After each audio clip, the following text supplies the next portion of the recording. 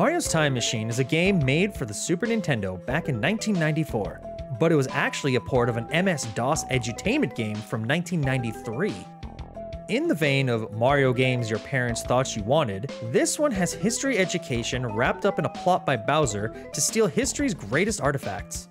Mario invents a time machine, breaks into Bowser's castle, again, and is tasked with returning all the stolen artifacts.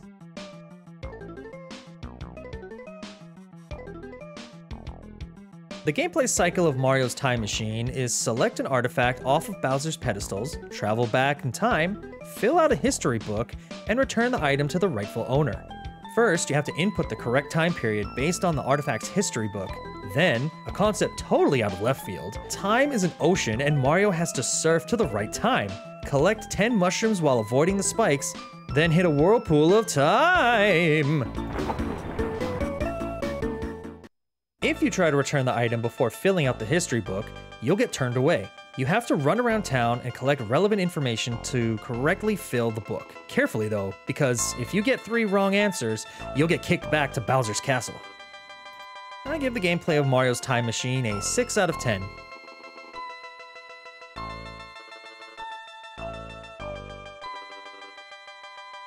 The title screen and opening story of the game look pretty nice and detailed. Mario walking over the hill when you start the game was a nice touch.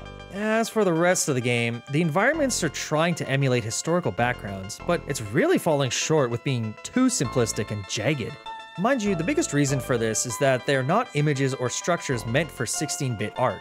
Even Mario copying his Super Mario World sprite just feels wrong.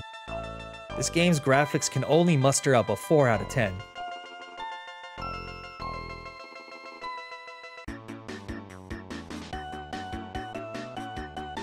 As a kid, I knew something felt off about the music. Sure, I knew they were remixes of Super Mario World themes, but the sound font was wonky. I now know it's because the game was developed for a different machine and by a different developer. While it has its own charm trying to shoehorn in as much string instruments as possible, it all sounded very muted and dark. I felt pretty unsettled by the early game music. The sound effects were cute, honestly, picking up a mushroom, or talking to a local.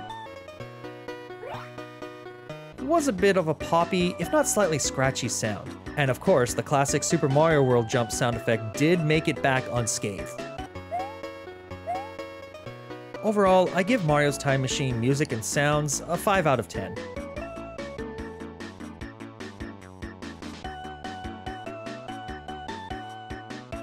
When I first got this game, I was heckin' confused. The instruction manual was not helpful at all, and I was like, what am I doing here? Still not realizing it was an edutainment game, I would play mostly just to do the surfing segment. When I eventually tried to play the game properly, it was still so frustrating and honestly pointed out just how dumb of a kid I was. Really, the nostalgia hit of Mario's Time Machine could only be a 4 out of 10. Playing it now as an adult felt a lot better.